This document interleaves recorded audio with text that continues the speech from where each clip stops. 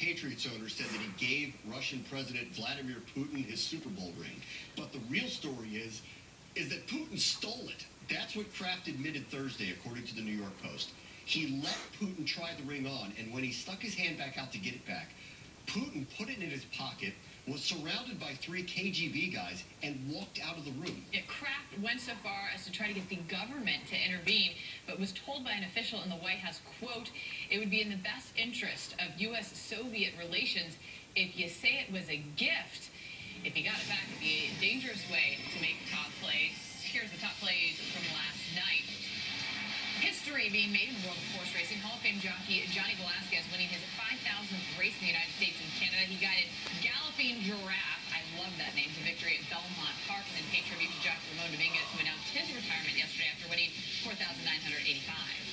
Number 9, Tigers and Twins. Jamie Carroll sliding stop the throw to Justin Morneau, and a nice pick there as well. Well, he better play some D. He's hitting 205 as the Twins' leadoff hitter.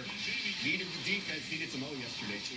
Red Sox and Orioles, a fly ball down the left field line. Daniel Nava slide on over. A great sliding catch there. Stopped himself right before the wall. However, his team needed some offense. Red Sox lose 2-zip.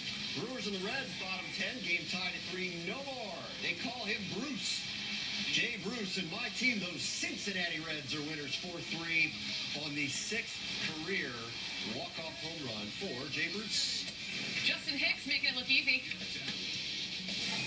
Trying to wind out Michigan, just outside of Detroit. Justin Hicks. Slam dunk.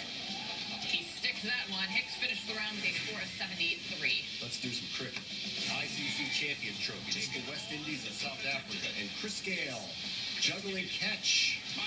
West Indies got that, but would lose to the South Africans. Graham all over cricket today on SportsCenter. Back to the U.S. Open. John Stennon, his third shot on the 5th hole, cuts well outside the green. The ball makes a big turn towards the cup.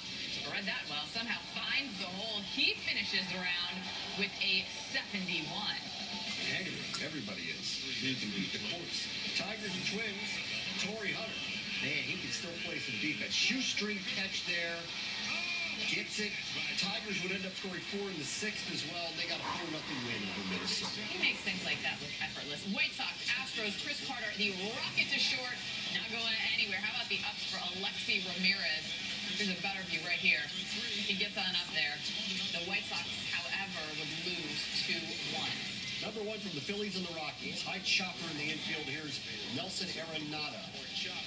Look at that barehanded grab and throw. Makes the play. And on the day that they lost Troy Tulowitzki for 4 to 6 weeks with a broken rib, they lost to the Phillies 8-7 despite that play. What do you think of Billy Horschel's chance of the